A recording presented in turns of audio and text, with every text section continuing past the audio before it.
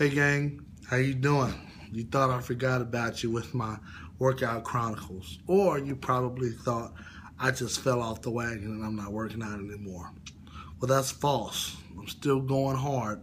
I'm in day 22, I believe, is what I'm doing. I've lost about 6 pounds. I've lost several inches, but most importantly, I'm feeling better. I have better energy. I still want to lose couple dozen more pounds, but most importantly, I just want to have a healthy lifestyle. I'm not trying to get skinny. I'm just trying to be healthy, and I'm trying to be able to have the endurance to do all the activities that I need to have done for the day. What I want to focus on today is cheat days. I want to focus on cheat days because we just got off of our Labor Day weekend, and I had a cheat day, right?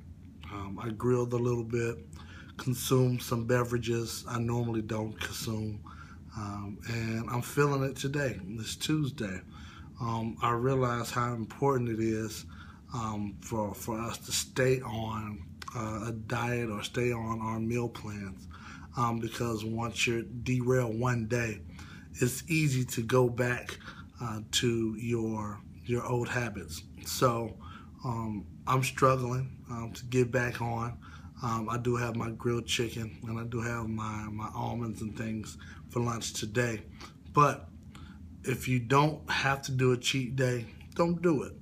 I didn't feel too bad while I was using my new diet. So the cheat day really was hurting me more than it did relieve anything. So like I said, if you don't have to do a cheat day, don't do it. And keep up the faith. Peace.